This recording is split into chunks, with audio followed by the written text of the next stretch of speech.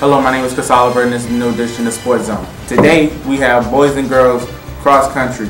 It's the 2A South Regional meet.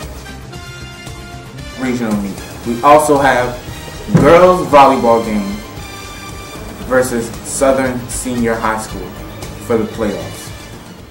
Congratulations to CRI softball for finishing the season with a record of 3-6.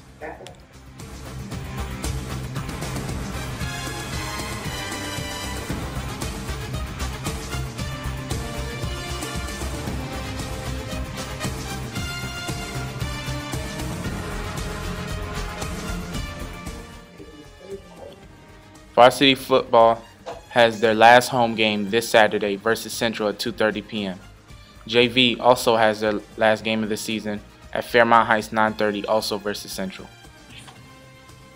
Please come out and support the girls soccer team as they go into their third round of the playoffs tomorrow.